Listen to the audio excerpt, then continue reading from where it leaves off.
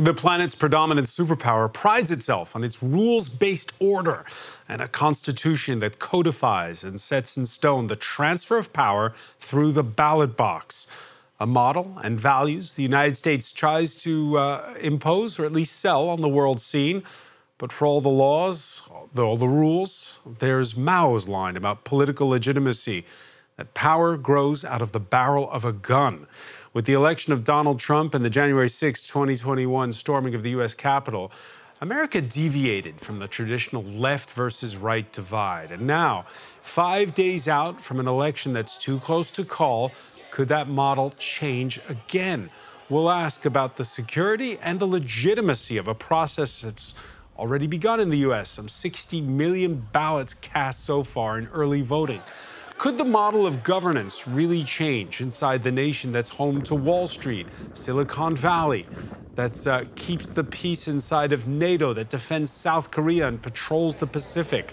If so, what is the plan for the rest of the planet? Today in the France 24 debate, we're asking if U.S. democracy is under duress. With us from Washington is correspondent Fraser Jackson. Thanks for being with us.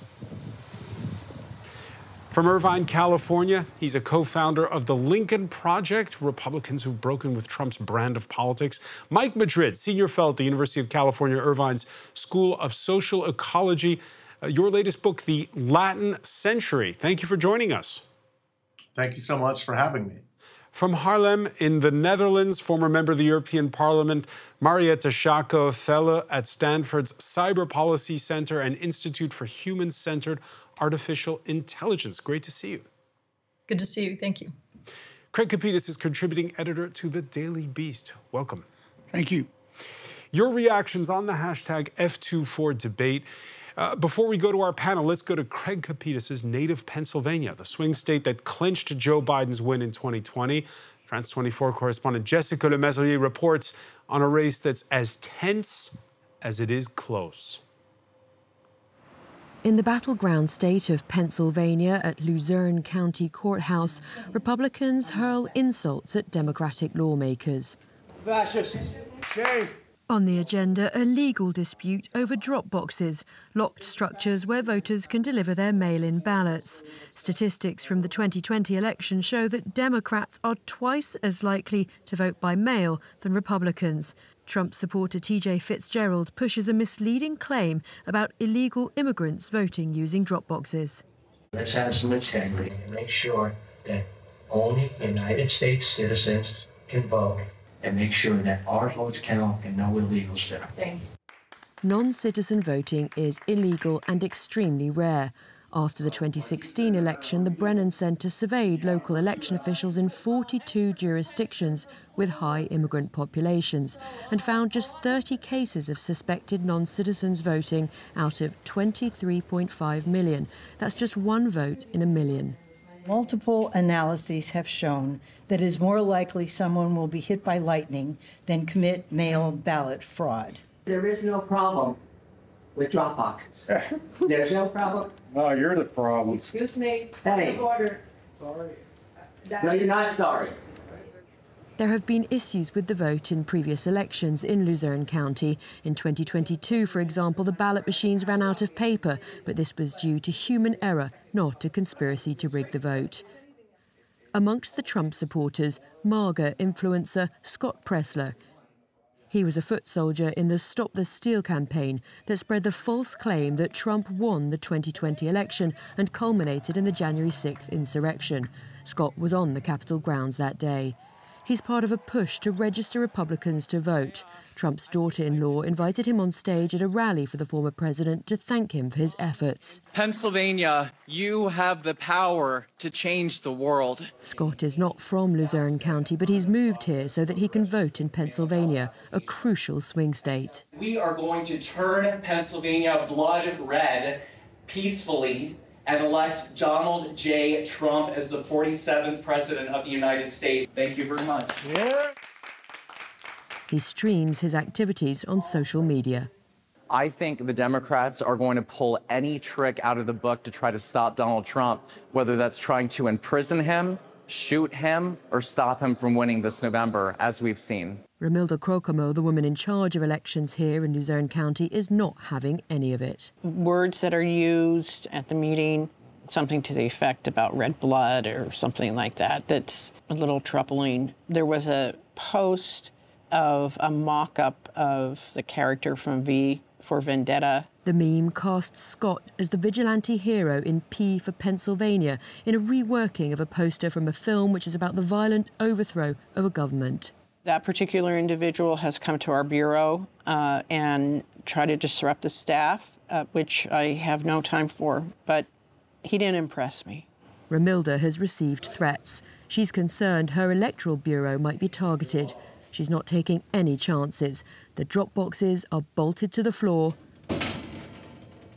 There are surveillance cameras and boulders around the building to prevent vehicles from ramming into it. This political climate, it's beyond hate. It's venom. It's frightening. I think we're a microcosm of what's happening in the country, and we are on the front lines. The vote has already started. All the talk over the risk of fraud has made some people nervous. I didn't believe in the integrity of the election in the previous one, and this one's extremely important. So I feel that it was better to come in person and do it. TJ is part of the grassroots drive to register voters. In Pennsylvania, the vote could be decided on tiny margins. We have multiple places throughout the county that we put a desk, we put a tent up, and we get them to convert from Democrat to Republican or vote or register for the first time. In 2016, Trump flipped Luzerne County, which had long been a Democratic stronghold, and won the state of Pennsylvania by a narrow margin. In 2020, Trump won the county again, but lost the overall vote in Pennsylvania to Biden. TJ believes Trump won the previous election. He's convinced the Democrats cheated. They want to screw us over, they want us to shut up, and they want to take our country. And we are saying no more.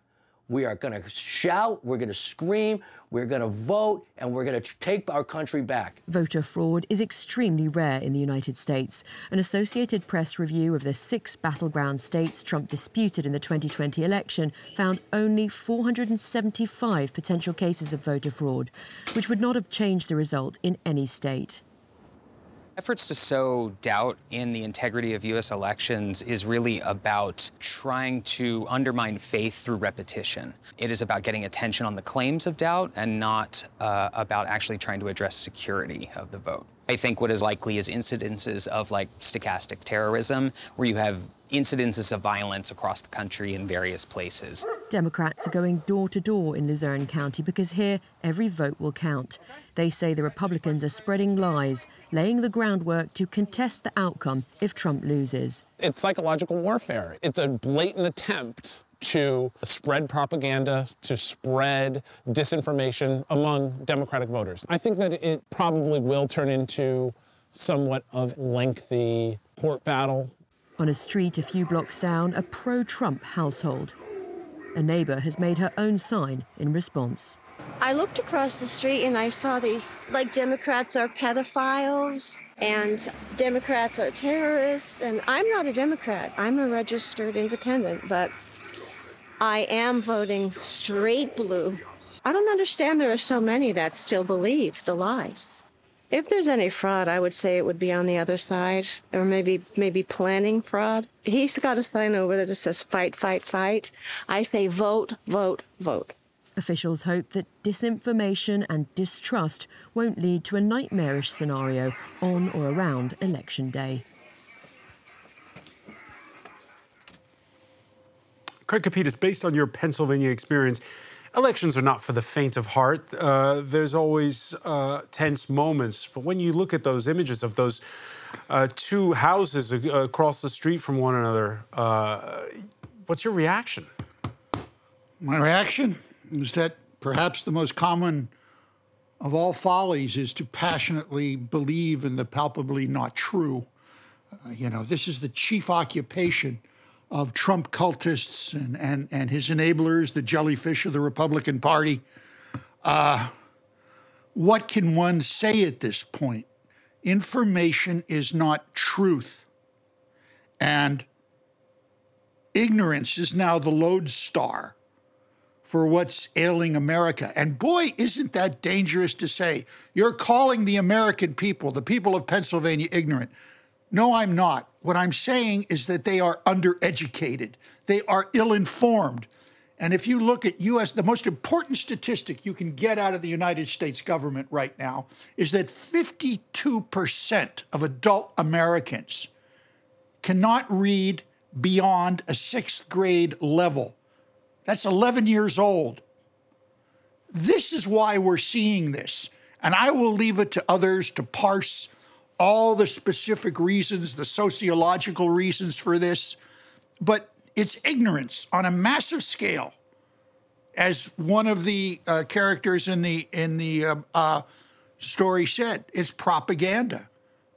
And you know, Trump's favorite billionaire, his pet billionaire, Elon Musk, is certainly doing a lot of the peddling here. But it's this ignorance. Mike Madrid, how would you characterize it? Well, I would characterize it a little bit differently. I'd say it's willful ignorance. This is not just a problem endemic to the poorly educated.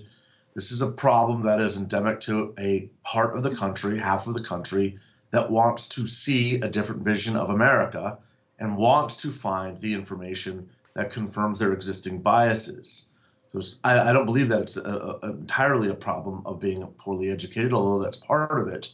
The other part is just willful ignorance. It's a desire to excuse data, excuse evidence, excuse facts, so that it comports to your reality, comports to the reality that you want to see. That doesn't make it any less dangerous, by the way. In many ways, that makes it more dangerous, because what we are seeing is an entire political party setting up the predicate that this election is going to be a fake election or that it will be stolen. We're seeing a very sophisticated strategy of a number of different tactics, including flooding the zone with what we call flooding the zone with bad polling, showing Trump winning. Some of our main media outlets on the right saying that it's virtually impossible for Kamala Harris to win, convincing millions and millions of Americans that there's no way he can possibly lose, holding rallies in blue states to say that, to create the imagery that even Democrats are coming over and we're on the verge of an enormous landslide victory, so that in the great possibility that when Kamala Harris wins the election, they will have the groundwork to mobilize millions and millions of America in an angry, chaotic fashion. Is it a question of, I'll put it to you, Marietta Shaka, is it about the message that's being put out, or is it about the way it's being put out? Gone are the days when an entire nation would get its news from the 8 o'clock television broadcast bulletins. Now, a lot of people want their news feeds to comfort what they already believe. Well, but I think we've not yet mentioned the elephant in the room, which is that Donald Trump himself is feeding a narrative that if he were to lose this election, as he has 4 years ago, that there must be foul play. So it's not just people behind their computers trying to find information or talking in groups of people of like-minded convictions. It is a political leader that is playing with fire. And I think that that is really dangerous. And we've seen Elon Musk spreading this same lie on X, the platform that he owns, but that he's also using as a mouthpiece for the Trump campaign, where he basically says, if Kamala Harris wins, there must be fraud in the elections, where, as was mentioned in your report earlier, there is no evidence of tampering or of any wrongdoing in the previous elections. There is not now. And so it is important to keep assessing any claims, because everybody has their democratic rights that should be respected. But it is incredibly dangerous playing with fire on the part of Donald Trump and his supporters who are willfully spreading lies. And it's a combination of the content, so lies around the elections, other disinformation, drumming up violence, lies, including through manipulated images, and the way in which social media companies, with their data-based targeting of advertisements and messages, are actually tools in this propaganda machine. Tools in this propaganda machine. And as we're speaking, the Harris campaign rejecting fresh claims by Donald Trump of election fraud in Pennsylvania. Mike Madrid, when could there be such a thing as too much, where at one point there is a backlash? Too much in regards to the information or the messaging that's coming through? The messaging. Yeah, I mean, we're still waiting for it. I mean, it's been going on for many, many years now. I think what was just described is exactly right. It's the repetition of propaganda. And what I'm seeing now with a lot of Republican activists is, again, as I mentioned, it's willful ignorance. People will even acknowledge that it's propaganda, but they're okay with it because it comports with their reality. So no, I'm not seeing, there certainly won't happen, that backlash won't happen on a grand scale. People are choosing to lean into the propaganda. They're choosing to follow somebody that they know is not being truthful. They're choosing to follow somebody who will acknowledge that they're not telling the truth, that they'll say, you know, maybe there is no truth to the immigrants eating cats and dogs and pets story, but at least now we're talking about the issue that we want to talk about.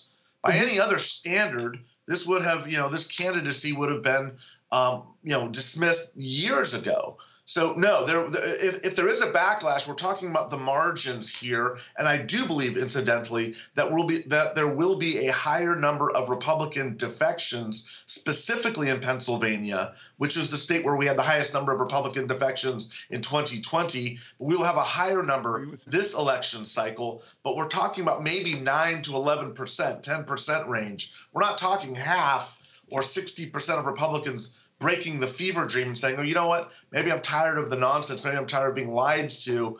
We're talking very, very marginal movements on the fringes of this thing. Yeah, and the way it's being covered in this home stretch has also been divisive. Campaigns drive ratings thanks to fervor and outrage. Since this week began, let's see, there's been the outrage of Puerto Rico being described at a Trump rally in New York as a floating island of garbage. Joe Biden calling Trump supporters garbage, which provoked a backlash. Trump seizing the moment at the wheel of a garbage truck Wednesday at a rally in Green Bay, Wisconsin. Joe Biden's comments were the direct result of Kamala's decision to portray everyone who isn't voting for her, which is a lot of people, as evil and subhuman. And we know it's really what they believe, because look at how they've treated you. They treat you like garbage. They treat our whole country like garbage, with open borders, with all of the horrible things they've done to hurt our country, inflation that should have never happened. And we know we have an opportunity in this election to turn the page on a decade of Donald Trump trying to keep us divided and afraid of each other. That is who he is. This is someone who is unstable, obsessed with revenge, consumed with grievance, and out for unchecked power. Craig Capitas, she made those statements in Harrisburg, the capital of Pennsylvania. How does that resonate with Pennsylvania voters, her message? Oh, I think it does. I think there's going to be a big surprise in Pennsylvania. I think viewers should be aware when you hear Bucks County. Bucks County is a suburb of Manhattan. It has nothing to do with Pennsylvania, despite what you might hear on American cable channels. I think what it's going to come down to in Pennsylvania, and this is just my gut instinct, is that the women of Pennsylvania are going to put Donald Trump in his grave, his political grave, not the men. You know, this, I think, is the most important thing. There are 90 million women voters, from what I understand. 70% of the women in the United States are registered. So if the women get out in Pennsylvania, let alone the other states, I think it's going to put Harris over the top. But I don't think the American media, not this show, we cover it differently here in France, but I think the American media for the past 10 years has normalized the tyrant. They don't know how to cover this clown stick. Yeah, but things like, for instance, fact-checking in real time during debates, it kind of doesn't... How boring. How boring. You know, the problem with describing Trump accurately as the leader of, you know, the Third Reich is that ridicule is a shield. It's not a weapon. And as much as the satirist in me, the writer in me, wants to ridicule Trump, I don't think we can afford to do it anymore. This man is a tyrant. And if the women don't get out to vote, the world is going to be stuck with him for another 4 years. And God help us, we're going to be whistling past the graveyard. Marietta Shaka, there's this sort of blurring of lines, isn't there, between what is fact, what is entertainment, as Craig was just mentioning. A lot of the news, the way people are getting informed now is by looking at comedians and satirists on both sides. What does that tell you about the age we live in? Well, what we're seeing in the United States is that reality is stranger than fiction, and it's a very dangerous reality. Craig mentioned that the women need to come out to vote, and this is, of course, because women's rights are under pressure. They're being taken away. The need to have an abortion is removed as a choice for women, which is putting women's lives at risk. Reproductive health rights are under pressure at the hands of the Republicans. So I really hope that this is not just a male versus female issue where females have to come out to defend their own rights, but that there will be masses of Americans who will say, we do not want to go back in time. We want to not surrender the rights that we have fought for decades and sometimes centuries. And of course, what Donald Trump and the Republican Party are doing with their vile comments about immigrants is scapegoating the most vulnerable people in a society, in the margins of a society. And it's a deliberate strategy. And that's how it should be seen. So this whole entertainment value, to me, it's horrifying. I don't see how this can be entertaining. And I think it is a tragedy that he was able to build a fan base, a popularity through entertainment television, and then step into politics and really, still sort of seeing it as one big game show, it seems, whereas what is at stake is democracy, and indeed with huge ripple effects around the world, including here in Europe. Yeah, and so Marietta, when you talk about it being, truth being stranger than fiction right now, we're seeing, by the way, those are live images from New Mexico of Donald Trump at a rally. Do you have the sense that the United States is no longer what it was? Of course, this is very clear. I mean, it's not a reliable partner. A lot of countries are preparing and probably should be preparing more intensely for a Trump victory. We've already heard J.D. Vance, his vice presidential candidate, threatening Europeans with the U.S. stepping out of NATO if the EU were to regulate Elon Musk's companies. Well, how do you explain it? Why is there this nativist withdrawal from its role as the keeper of the global Pax Americana? Well, because Trump is ultimately playing into nationalist sentiments, and everything is a bargain for him and his supporters. So they're perfectly fine to start trade wars to alienate Europe if it gets him to the vote first, or if it can support Elon Musk, whose dollars they're now very interested in. And of course, Elon Musk must be supporting Trump and Vance because he hopes that his businesses will benefit, or that some regulations will be weakened vis-a-vis the tech sector. It's all instrumental.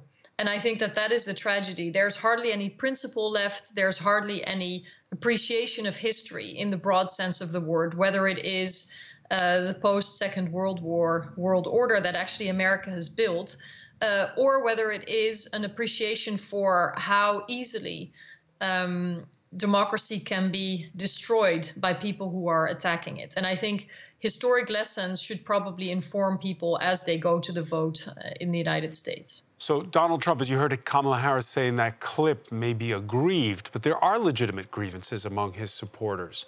And let's take a look at the U.S.'s place on the globe in statistics. The U.S. share of the world economy has grown in the past year to a whopping 26%. But that's not taking into account huge inequality. What you're looking at is if you adjust a GDP per person regarding purchasing power parity, the U.S. falls behind China and the European Union to 15%. the world's growth, not 26 anymore. So, Mike Madrid, is Donald Trump tapping into something real? Yeah, there's no question. This is not all entirely a facade. There's a lot of it.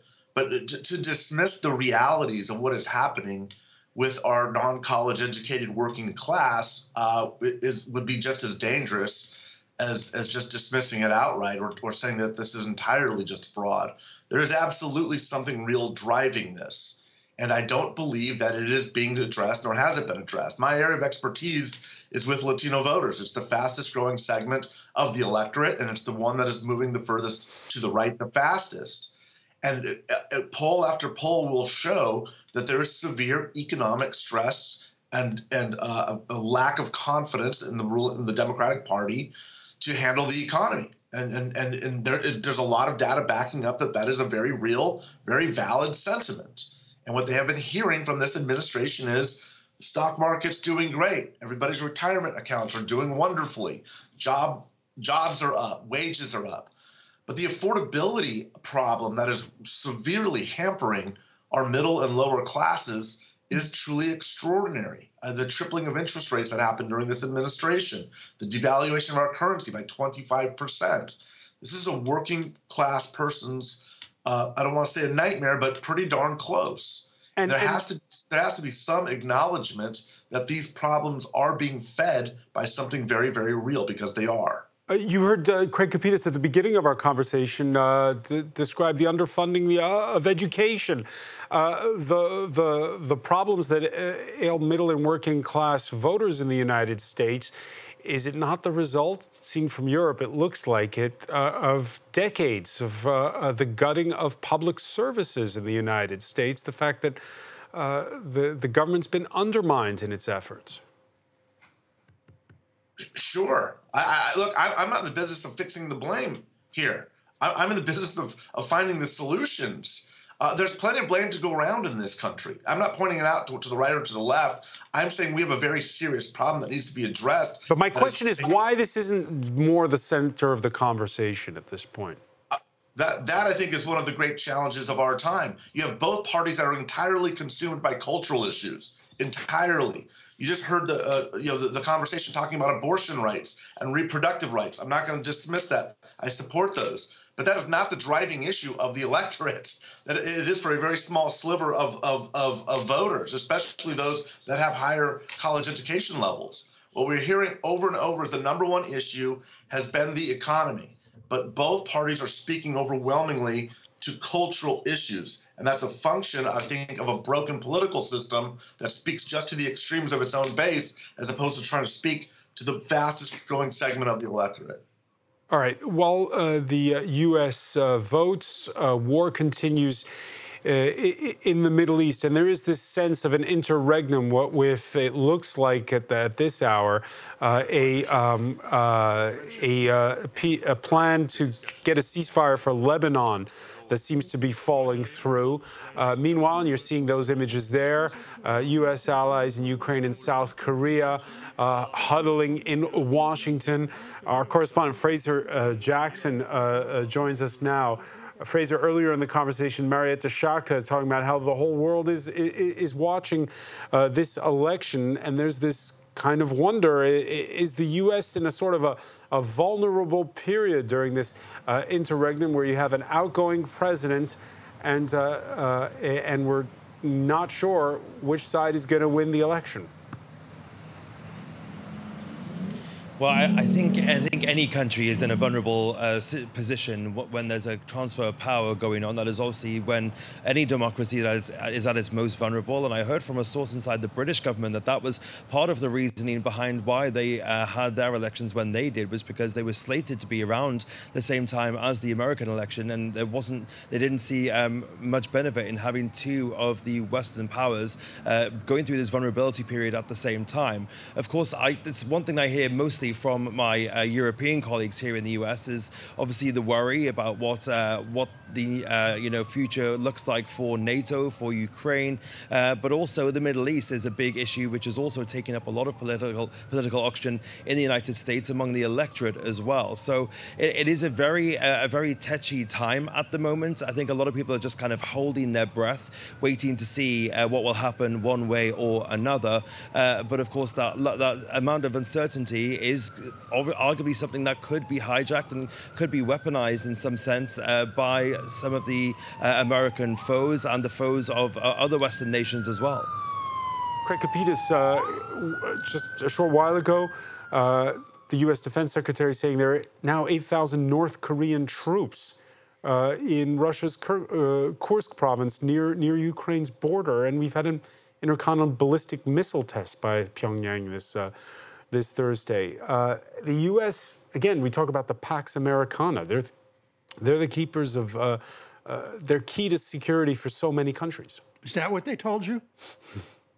We're the key to giving countries money to secure themselves, more or less. Now, I mean, I don't.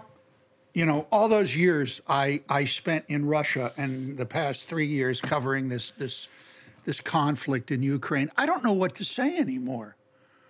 This thing is going to go on and on. It's starting to your question's a logical one. It's a reasonable one, Francois.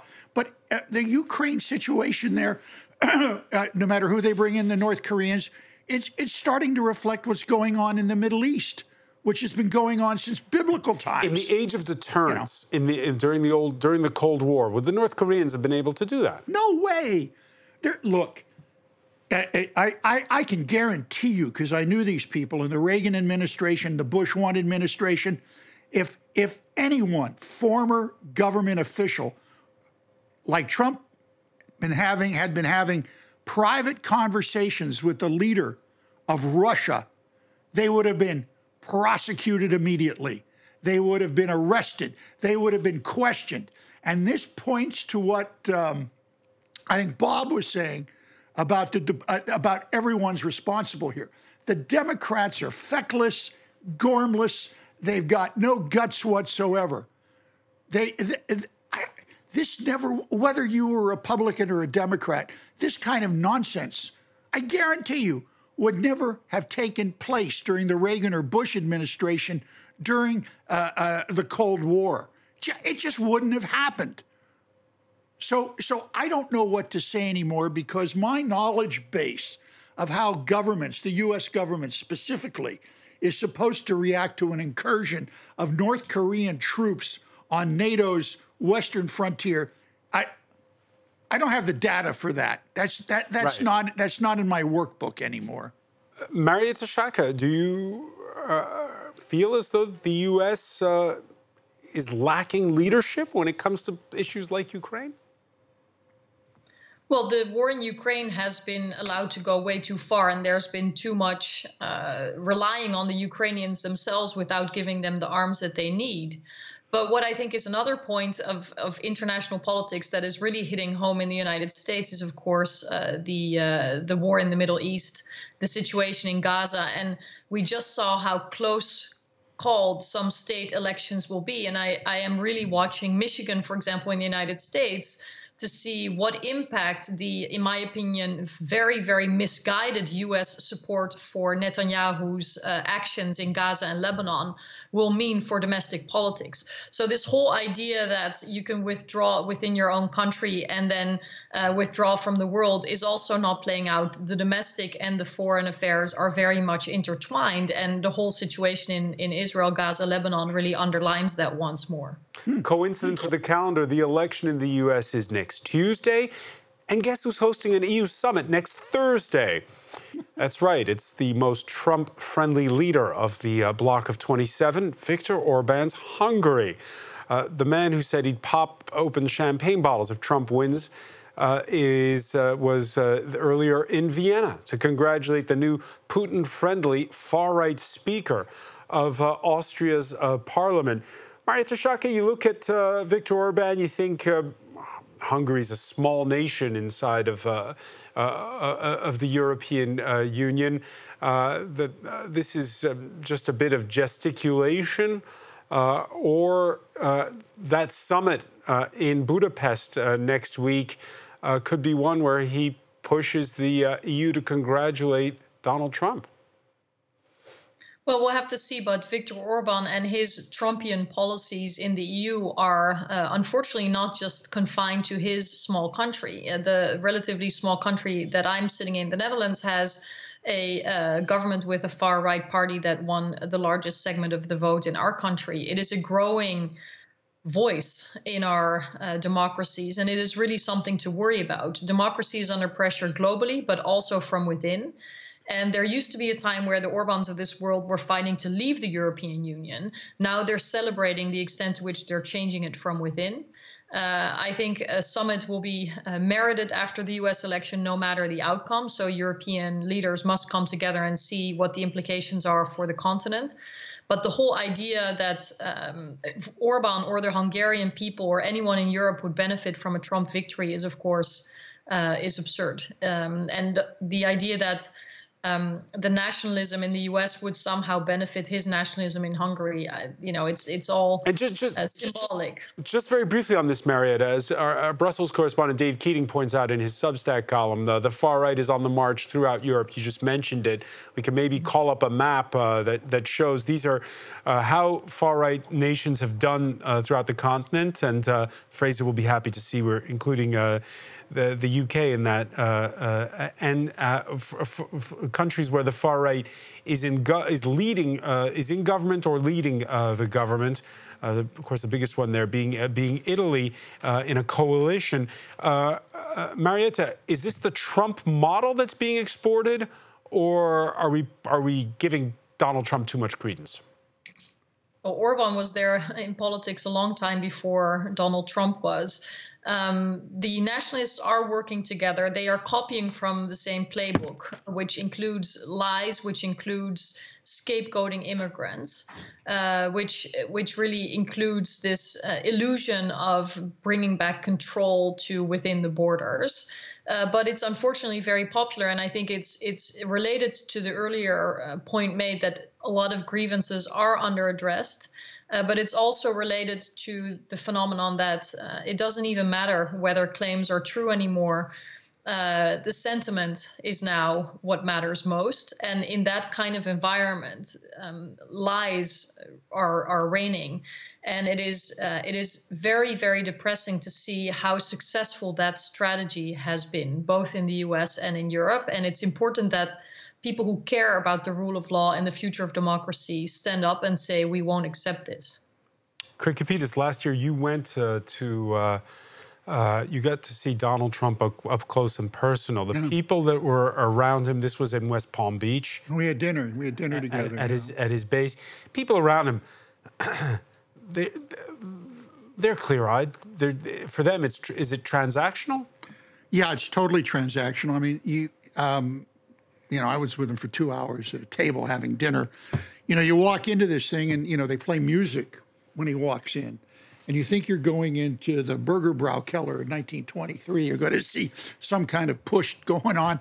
But what it really is, it's like going to a North Korean dinner party with Kim Jong-un. Everyone stands up, they nod their heads. No one contradicts him. And what you leave with, this is a guy who just wants people to pay attention to him. He will not let anyone get in a word edgewise. He asks insipid questions. This thing where they played the Potemkin Village People song, YMCA. It's silliness, and they nod. And if anyone, some of the people at the table I was at with him, there were about 6 of us. A few of the people at the table I was with had disagreements with him on Ukraine. And Trump came down on them like the Prince of friggin' darkness. And everyone else at the table and those standing around the table listening to our conversation just nodded their heads. Yeah, and Mike Madrid, that's just kissing the ring so you can get what you want? I think so. I think one of the really dark parts of this chapter in American history, when we look back, will be how the enabling class, it was the enablers that allowed this to kind of grow and grow and grow and get out of control. There have always been these peculiar, strange, dangerous elements in society. There always will be. But there's always also been filters where people of courage and principle have stood up and said, this is not right, and we're not going to allow this to grow anymore. There's a sense of national shame about these things. There's certain norms that you do not break. Donald Trump has surpassed all of those, not just doing it himself through sheer force of will, but by surrounding himself with a multitude of enablers who will do, as the gentleman just said, just nod their heads at the absurdity. Nobody will say the emperor has no clothes. And until somebody does, it will continue to kind of proceed the way that it does. And unfortunately, it gets more difficult to stop it the larger it grows. And that's kind of where we find ourselves in this country 5 days before an election. The problem here is if people with money vote for Trump, there's a good chance he's going to win again.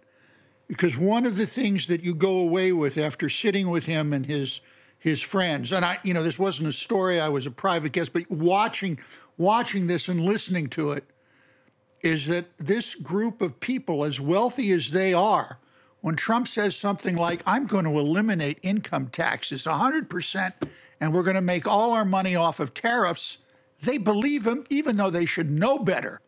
That's the whole thing. Their eyes get wide. It's remarkable. It's remarkable to witness. There's a lot of magical thinking, Fraser Jackson, going around. I know that everybody's wondering, looking for signs, trying to read tea leaves at this point. So I'm going to put you on the hot seat and give you the final word. What's the mood where you are 5 days out? Honestly, Francois, who knows? It's been Thanks for the that. last 2 weeks. Everybody is. This is the closest election. I mean, in my relatively short life, this is the closest election I've ever seen. That is the same sentiment that is shared by pollsters who've been doing this for decades, analysts who I talk to who've been doing this for decades. One of my most beloved colleagues here at the White House is covered 6 presidents now. He's never seen anything like this before. It honestly is unprecedented, is a word that gets bandied around nowadays, but it is truly unprecedented. We've not seen anything like this in American political history, at least not in modern political history.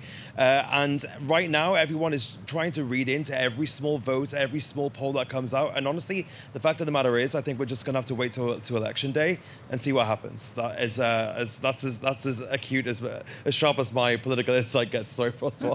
All right. Well, the France 24 debate is coming your way. We'll have special editions next week, and of course, coverage on election night here on France 24. I want to thank you, Fraser Jackson. I want to thank Mike Madrid for being with us from Los Angeles, Marietta Shaka from Haarlem in the Netherlands, Craig Capitas. Thank you for being with us here in the France 24 debate.